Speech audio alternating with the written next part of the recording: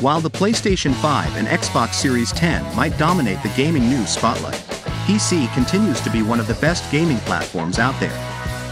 The past few months have seen a variety of high-profile releases, but the coming year looks to be even better.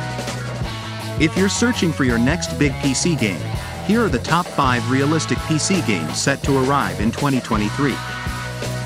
Street Fighter VI features 3 overarching game modes: Fighting Ground, World Tour, and Battle Hub. Fighting Ground contains local and online versus battles as well as training and arcade modes, all featuring similar 2D fighting gameplay to the previous games in the series, in which 2 fighters use a variety of attacks and special abilities to knock out their opponent.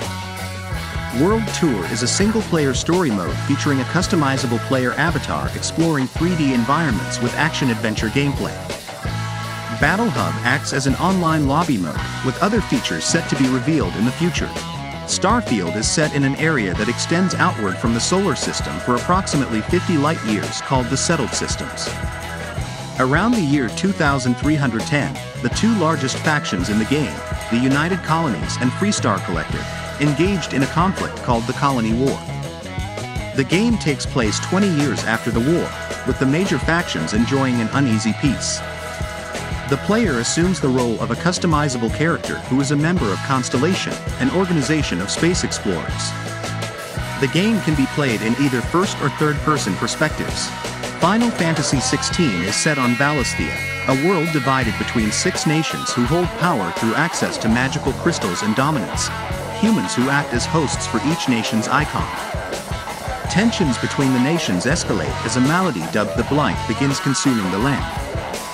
Clive Rossfield, guardian to his younger brother Joshua, witnesses his kingdom destroyed and goes on a revenge quest in pursuit of the dark icon Ifrit. Baldur's Gate 3 is a role-playing video game that offers both a single-player and cooperative multiplayer element.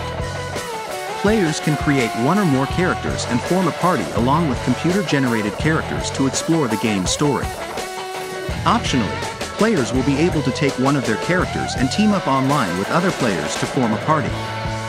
Unlike previous games in the Baldur's Gate series, Baldur's Gate 3 has turn-based combat, similar to Larian's earlier games Divinity, Original Sin and Divinity, Original Sin 2, but this time based on the D&D 5th edition rules. A Plague Tale, Requiem is an action-adventure game played from a third-person perspective. In the game, the player assumes control of Amicia and must face against both soldiers from the French Inquisition and hordes of rats that are spreading the Black Plague.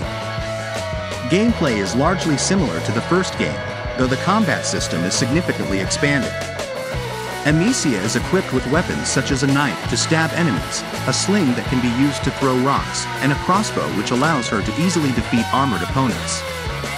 Crossbow bolts, throwing pots, and rocks can be combined with alchemical mixtures. In addition to Ignifer and Extinguish, which allows the player to light and extinguish flame respectively, the game introduces Tar, which increases the radius of the light source and can be used to ignite enemies.